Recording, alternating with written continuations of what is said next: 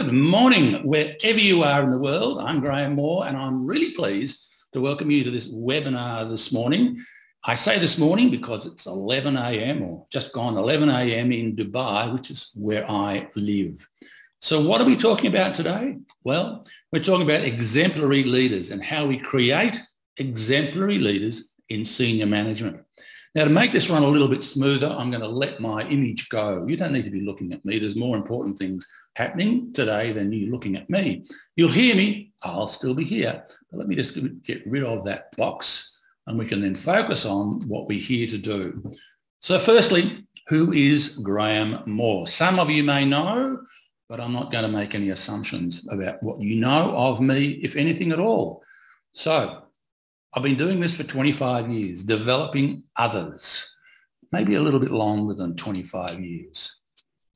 I've actually conducted 3,000 training days. And it doesn't mean that I've been to 3,000 training days as a participant, but I have conducted 3,000 training days. I'm a certified master of the Leadership Challenge. Some of you may have heard of the Leadership Challenge. It's one of the most widely recognised leadership development programs globally. It's been around a long time. It's very effective, highly regarded, and I'm proud to be a certified master of the Leadership Challenge. I've actually delivered training in over 20 countries on 4 continents. South America is one that's missing. Any invitations would be gratefully received. But here's something else. You need to know that I am credible for what I talk about. So here's one of the credibility factors. Apart from being a certified master, at the age of 29, I had 5 direct reports, and it varied between 60 and 80 staff. I've been doing this, leading people, a lot of people, for quite a time. I was in that role for a number of years. Then I moved into learning and development, becoming a facilitator. But I've been there. I haven't just read a book about leadership and claimed to be an expert. The book that I have read, of course, is the Leadership Challenge, along with many others. But I've done this. I come with experience. So who are we talking about when we say exemplary leaders at senior level? Who do we want to be exemplary at that level? Well, of course, it's managing directors, CEOs, general managers, CFOs, SVPs, CTOs, you name the acronym, I don't mind, directors even, all of those people. So what do we look for in the people at this level? Well, we need financial acuity. They need to be able to read balance sheets and P&As, absolutely. They need to understand where the money's coming from. They need to understand where it's going. They need to be able to read accounts very well. They need to have the ability to think strategically. Yes. They need managing skills. Yes. Decisiveness. What else? Well, they're probably the main ones that people say we need to have people at that level. There are some others, which I'll come to in a moment. So what is exemplary? In the chat box, I want you to write 1 or 2 words to describe exemplary. And I'll just give you a little time to do that. And there we go. They started. Excellent is one. Yep. Very good is another one. Inspiring. Yep. What else? Visionary. Yeah, that's part of it. Exemplary. Leading by example. Yes. Exemplary. We could write a whole lot of definitions, perhaps, about what is exemplary. One of the best. Exemplary. So why would you want to have exemplary leaders in senior management? Please write that into the chat box. Why do you want to have really good leaders? So that they know where we are going. So that we want to go with them. Yes. So that we want to achieve. Yeah. Great results is another one. Yep. Okay. So we could talk about this a little bit more, but let's move on. You can continue to add what you believe we would want to have, why we'd want to have exemplary leaders in senior management. So what do you look for at this level? What do you look for? Right, 1 word. Vision, yes? What else? Decision making. Yeah, that's 2, but okay. What else? Passion. Yep. Decisiveness. Okay. Leadership. That's what I'm looking at. Leadership. That's what we want at this level. So what do staff want in their leaders? So here are 4 characteristics of admired leaders.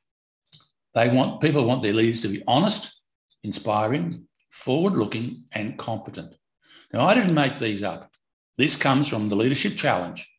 And Jim Kouzes and Barry Posner, the authors of the Leadership Challenge, years ago set out to find what people wanted as the characteristics of their admired leaders. What do they want most? And you know that these 4 characteristics are the same 4 every year that they've done the survey since they started doing this 35 years ago. Of all the characteristics that we offer them, the choices of the top 4 are always these. We want our leaders to be honest, inspiring, forward-looking and competent. One factor rules personal credibility, performance, team cohesiveness, innovativeness, brand image, pretty much everything. So what is this one factor that rules all of that? Here it is. The truth is that trust rules. So this gets to honesty, the first of those characteristics. Honesty and trust go together. So you must exude trust. You must live trust all the time. People want to trust their leader. They want their leader to be honest. Leadership is personal. Do the people you know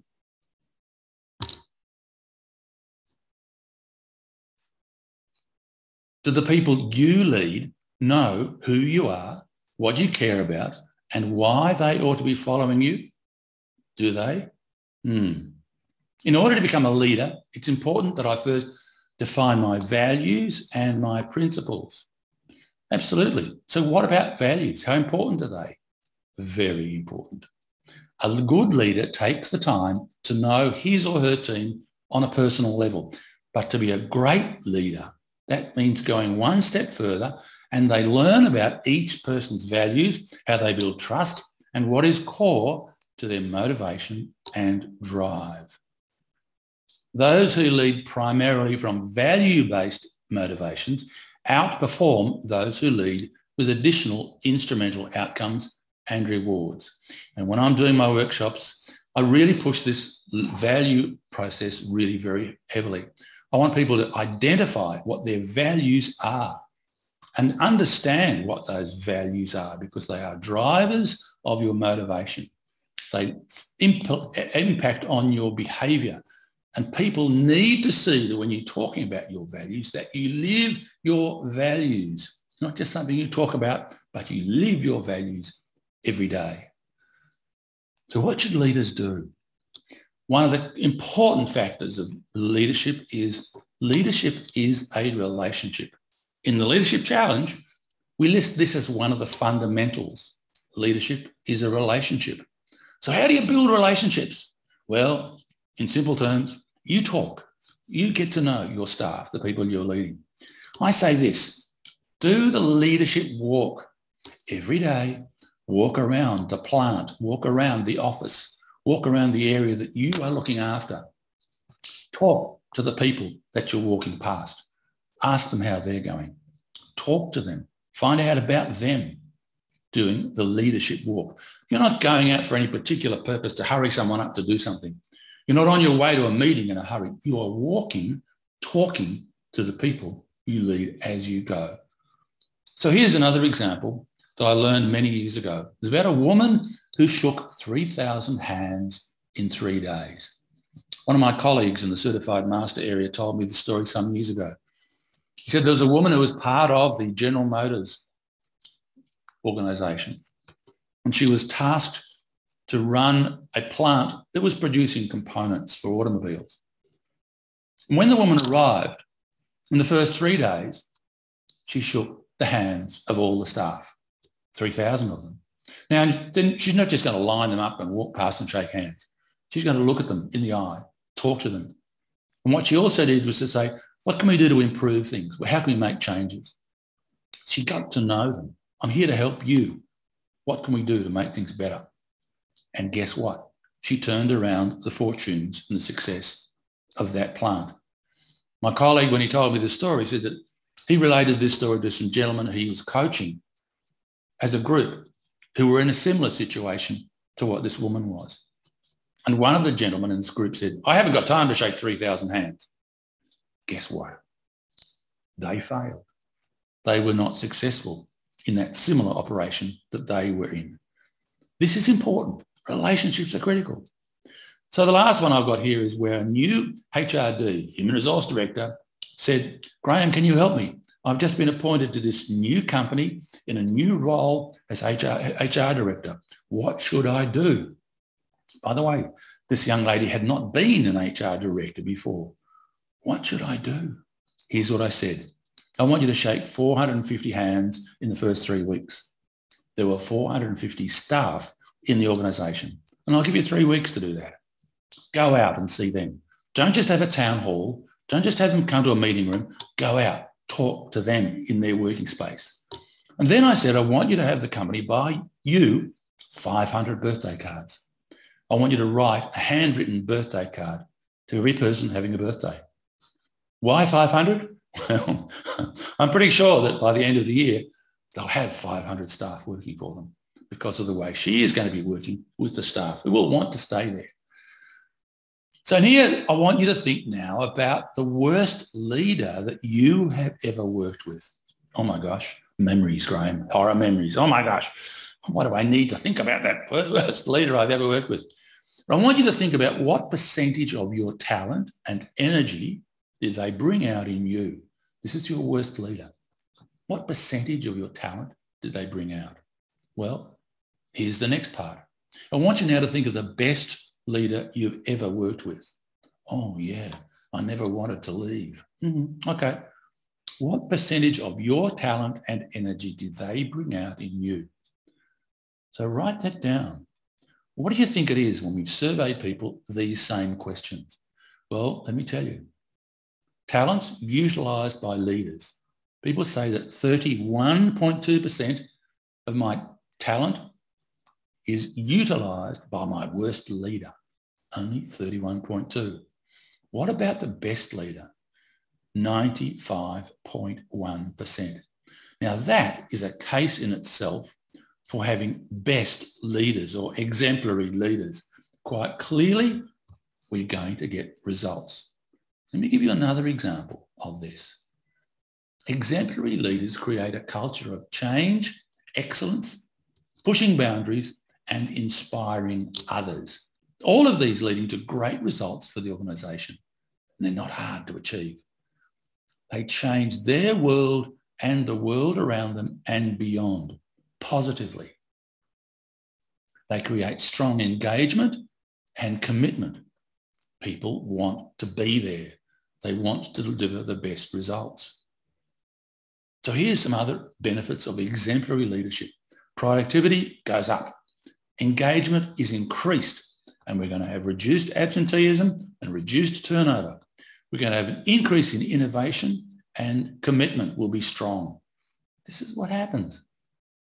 Exemplary leaders have a clearly defined vision of where we're going. They know where we're going, and they communicate that with the people they are leading.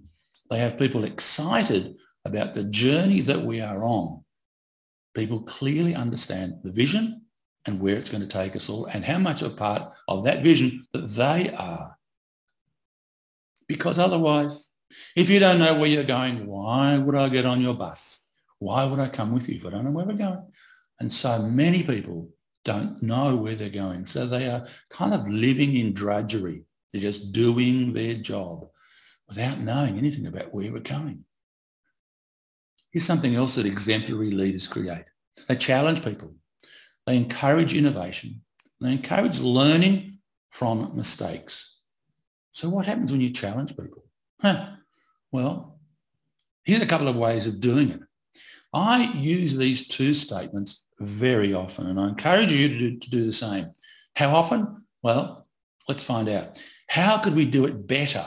That's a question that leaders should be asking. Even though you've just had the most amazing result, How can we do it better? If you were to do it again tomorrow, what would you do differently? Always looking for a better way of doing things, the simple things, the complex things. Research shows that people, like the people who report to you, perform at their best when they are challenged, when they're given work challenges beyond their usual work tasks. So how much do they respond when they're challenged? How much? How many of them are? Here's the deal. 96% of people say they perform at their best when they're challenged, when they're given something that's a little more difficult than the normal or the usual work that they're doing. 96%. Wow. Exemplary leaders ask, what's next? What's new? How can we do it better? How can we revolutionise this? So they're challenging people to think of better ways. They're challenging people to do things differently, to get better results.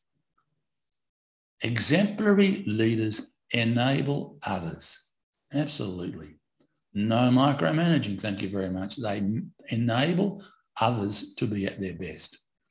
Exemplary leadership is not imposing authority. It's not micromanaging. This is your ability to, and frequently, exemplary leadership is not imposing authority. It's not micromanaging. This is about your ability to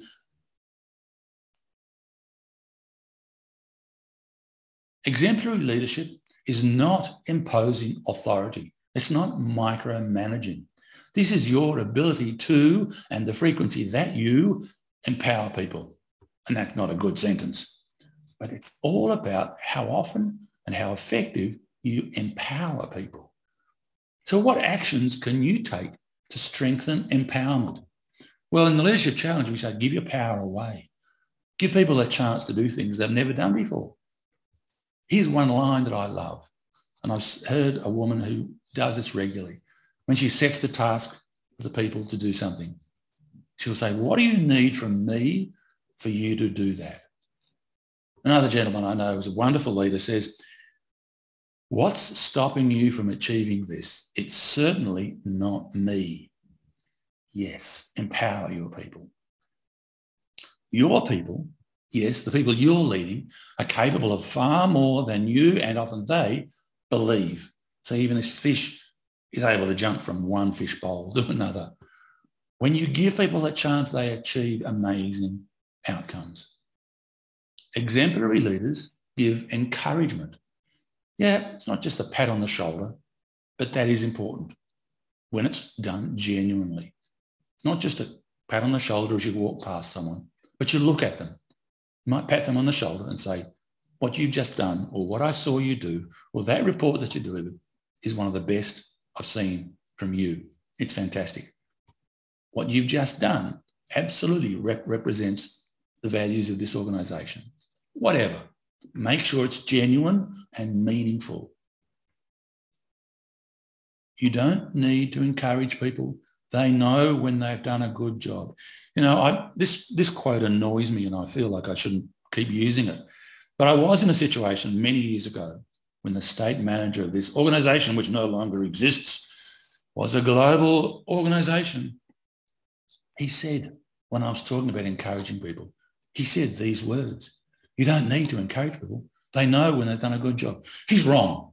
You do need to encourage people, even though they might know that they have done a good job. Why do I say that? Well, it's this. 98% of people say they perform at their best when they're given positive encouragement. Why wouldn't you do it? My God, why wouldn't you recognise what they've done? Why wouldn't you tell them what a great job they've done? Why wouldn't you tell others what a great job this person's done? Why wouldn't you give that recognition? Because 98% of people say, I'll do my best when I get that. Not hard to do. Here's some examples. Well, one anyway. Rachel Argaman, Australian lady, CEO of the TFE Hotels, wrote a handwritten note to every one of her 3,000 employees. It took her 4 straight days. And you know what? With those handwritten notes, as much as she could, she personalised it.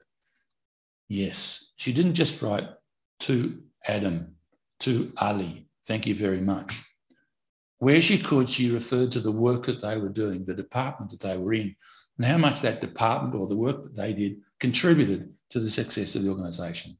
Of course, it wasn't a long piece, but it was personal. And that hit the hearts of everybody who received it. Oh boy, you've got to do these things. Highest performing leaders are more open and caring. If you don't care about your staff, they're going to soon become very tired of that and will leave you. Express more affection. Demonstrate more passion as a leader. High-performing leaders are more positive. They are more grateful and encouraging than low performers. You know, I know leaders who do the simple thing at the end of every day. They are standing near the door to where people are leaving, and they'll say, thank you very much for what you did today. I know another leader who will walk around the room, say, thank you very much, have a good night, appreciate what you did today. How hard is this to do it? And I've had people say to me, I really value that simple thank you that I'm given. Yeah, doesn't hurt. People enjoy that. They know that they are being valued for what they do. So here's a little self-coaching action that I'm going to suggest for you. At the end of each day, record your answer to this question. What did I do today to improve so that I'm a better leader than I was yesterday? Just take 5 minutes of your day, the end of the day, write it down, write that question and think, what could I do to be a better leader? Perhaps in that meeting that I had, I could have listened a little more. Perhaps I could have recognised someone in the team that I hadn't recognised for a while. Just think of what you can do to be better tomorrow. Now, here's another question which I think is fairly important. How important is coaching for senior leaders? No, I don't need coaching. I did a course 5 years ago. I know all about leadership. Yes, I think it was part of my MBA, wasn't it? Which I did 15 years ago. Oh my gosh, I still get that. Leadership is learned every day. The best leaders learn to be better leaders every day. So how important is coaching? It is very important to help you become an even better leader, to help you reflect on what you have done that day, that week, since you last had a session with your coach. This is very important for leadership. So here's something else I want you to do. I want you to ask those who are following you, how does what I do affect your performance? That's it. I'll say that again. How does what I do affect your performance? Then you listen to what they say and learn. You might learn about a few things that you should change to get better results. So often we believe we know what we're doing the right way and we get it wrong. Talk to your people. When you've got that relationship with them, you can have this conversation and they will be honest and open with you. Okay, they know that you're not just wanting to say wonderful things to you. How does what I do affect your performance? Listen to what they have to say and learn. We need more exemplary leaders in senior management. There's no question. There is a need. Surveys show that consistently. Organisations say the number one need they have is leadership. Some years ago, a survey here in the Middle East indicated that 81% of companies said their biggest need, their number one need, was leadership. I keep saying leadership is not hard. When you know what to do, what I've shown you today, they're not hard. They are just things that you need to do frequently. You don't say that encouragement to the office party at the end of the year. No, you do it regularly. I run what I call exclusive senior executive leadership seminar plus coaching. So we do the seminar and then it follows up with coaching. I haven't got one scheduled at the moment, but I'm going to suggest that if you are interested in attending this one-day exclusive senior executive leadership seminar plus follow-up coaching, I suggest you send me your details and I'll give you the details in a moment. This is where you will learn to become an even better leader. The coaching is there. You can either have this within your organisation. Typically, though, this is for people who are from different organisations coming together to learn and then individually go through a coaching process with me as their executive leadership coach. So what are the details? Here we go. You can email us. You can email me, graham@moresuccessme.com. Or if you want more information, there's the website, moresuccessme.com.